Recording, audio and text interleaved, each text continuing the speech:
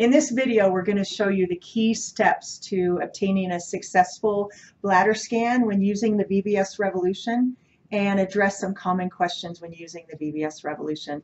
We'll also show you some tips and suggestions. So let's get started.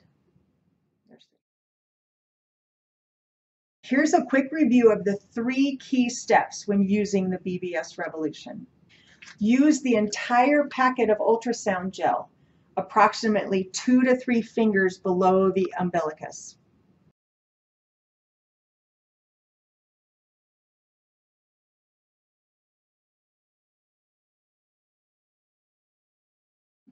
So these gel packs are a great complement to our device because they're the perfect amount of gel that you would need to use for a good scan. So you remove the scanner from the console and you need to wait for the Bluetooth connection. That blue blinking light will turn solid. And you place it directly in the gel. You apply firm pressure in ensuring that that gel is coating the entire white window of the scanner.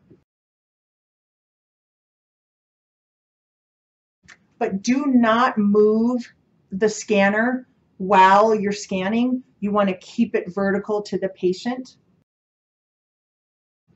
The outline of the graphical bladder image on the right will turn green to confirm a successful capture of the bladder.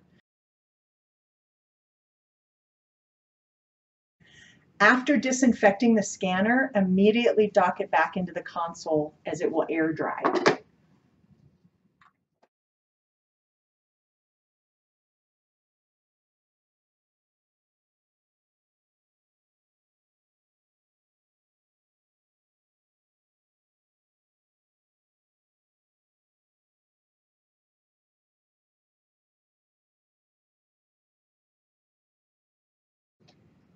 When you're first learning to use the BBS Revolution, we suggest you do multiple scans on your patient. And with each scan, add just a little bit more pressure. And remember, you only have to hold that pressure for 1 to 2 seconds on your patient. But before you know it, you're going to learn exactly how much pressure you need in order to get a good scan. Here's an example of not using enough pressure.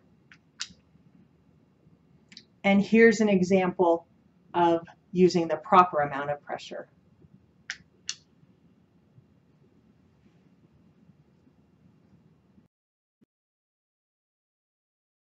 You only need to apply that proper amount of pressure for approximately 2 seconds.